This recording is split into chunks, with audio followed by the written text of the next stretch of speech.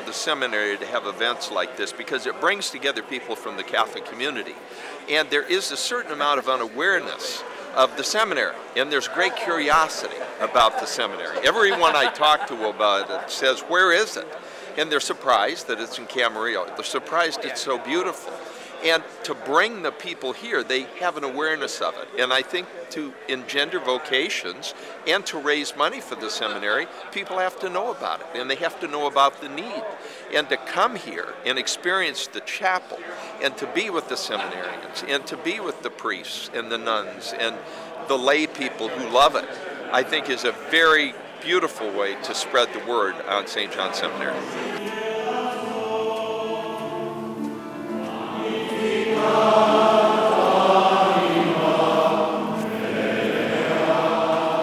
To open our meal, Monsignor Lloyd Torgeson, recipient of the Distinguished Alumni Award, pastor of St. Monica's in Santa Monica, will lead us in our opening prayer. Loving God, source of wisdom and power, as we gather this evening to honor these distinguished alumni of St. John's Seminary,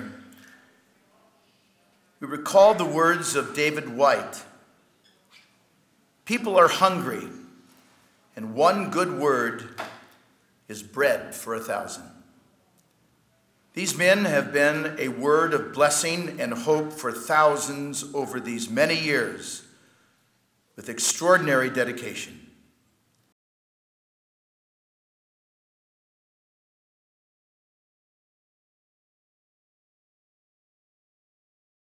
At the risk of starting on a negative note,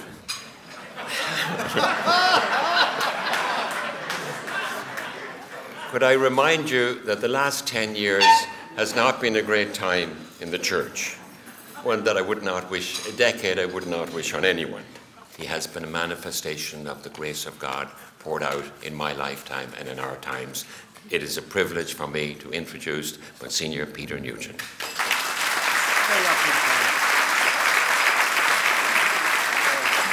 What I've experienced, and tonight this gathering brings that to bear in a place that is very familiar with me for all of these years. Since 1956, I guess that's 55 years or so, if my arithmetic is correct, but practically all of that time being some way associated with seminary, so this setting has a wonderful spirit to it for me.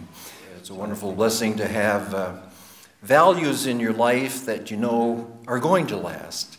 And so I thank God this evening for all of you here present who represent so much of the richness of the life I've experienced. And I thank you for being here, and bless the Lord for all of it. Thank you. So it is my honor to present and introduce to you this evening Monsignor Pat Thompson, longtime friend, man of vision, energy, and enthusiasm.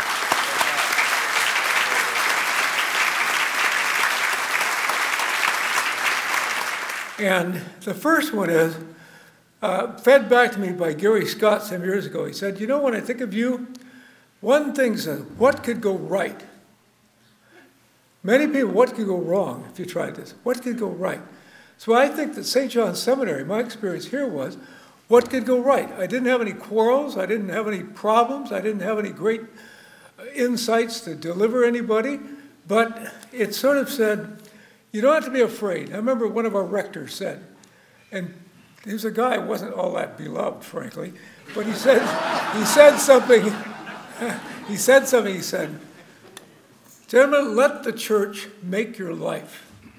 And for some people, but I believed it. I still believe it. I think I've done it. And everything has been right. When I say that Chris Redondo has the heart and the mind of Jesus, all those things.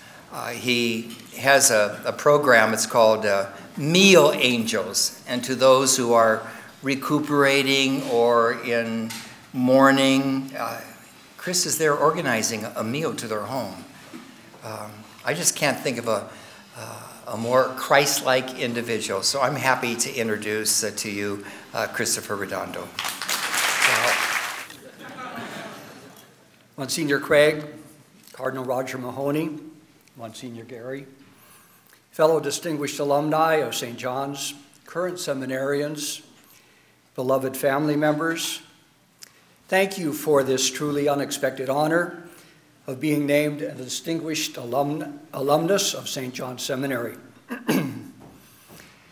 As I have reflected on this honor, I have come to see it as a tribute to three wonderful, God-given vocations that I have been privileged to share in. First and most important, for 42 years, I have been blessed with the love and friendship of my wife and partner in life, Alice.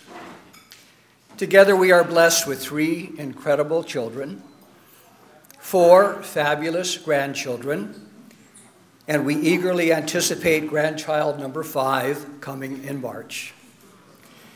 I have come to realize that this honor tonight is a tribute to the vocation of marriage and family life, reflecting God's love for his people in our love for each other as husband and wife and family members.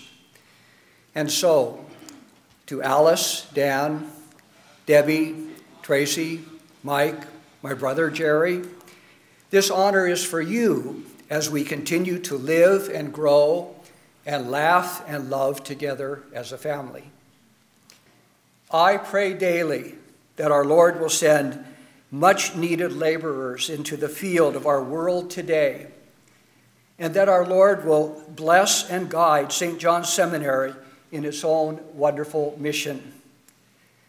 I am deeply grateful for the opportunity to express publicly my gratitude for the blessing that St. John's has been and continues to be in my life. Thank you.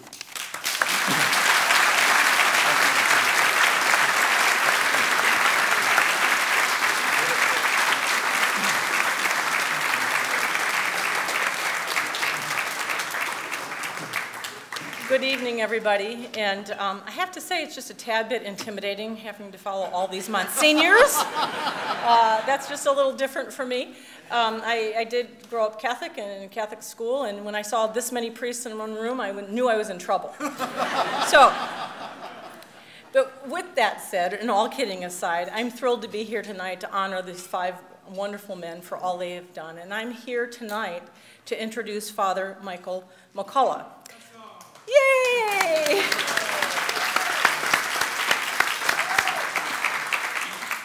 Father Michael McCullough, Father Mike to me, and to the thousands and thousands of officers out there that he has ministered to over the years. And if I can just see a hand, I know I've got fellow law enforcement out there. See, these are just a few of the people that he has touched.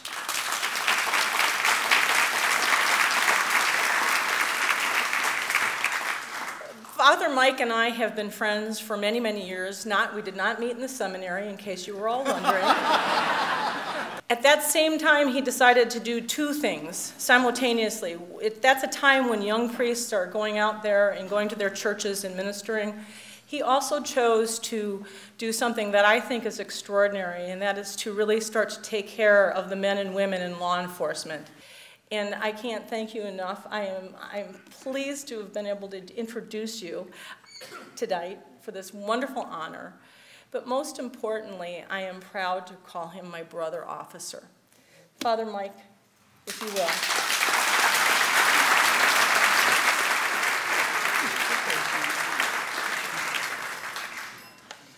I want to especially tonight personally thank, Bishop Tom Curry and Cardinal Roger Mahony for supporting me in this ministry for these decades, because I know the shortage of priests has been very acute and very real. But I have really appreciated that support that you've given me, and I hope I've lived up to expectations. In terms of law enforcement, I'd just like to say this. Law enforcement entails a daily drop of corrosion on the soul. There's no way that you can deal with that percentage of society that most of us don't want to deal with. And I'm not talking about the down and out people. I'm talking about the violent, violent criminals who will take a human life in a millisecond. That these men and women go out and deal with that every day. And it's not without a tremendous amount of damage to their own psyches, to their own bodies, that they go through a career in law enforcement. And what we as chaplains attempt to do, and what we try to do at the Desert Refuge for peace officers, is teach them how to have a daily drop of grace on their soul, to neutralize that corrosive action of the few in our society who are terrible people. And God bless all of you. Thank you very much for this honor.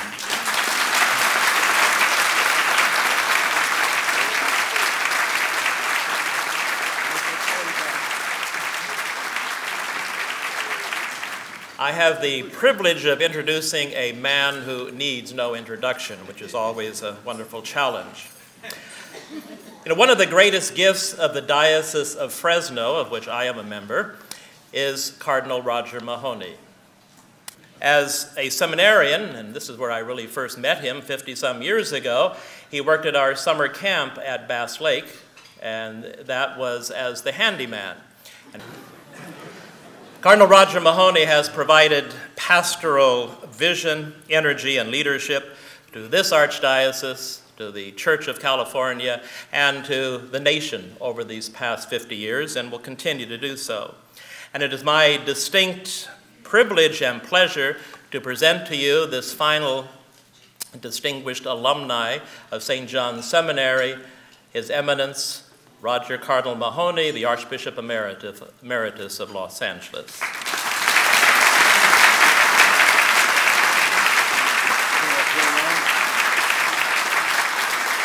And we were able to go out to the bracero camps all around Ventura County and for the first time meet farm workers, these men who had come from Mexico on these special contracts, working in the fields, doing all this tremendous work for practically no pay. And they taught me a love for our immigrant peoples. They reminded me of our history of immigrants that made this a strong and wonderful nation. And they inspired me, and my whole life changed because of that experience at St. John's Seminary.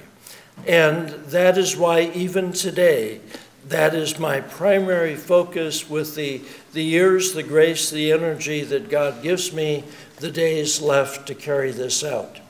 And without St. John's Seminary, that would not have been the avenue that I would have chosen.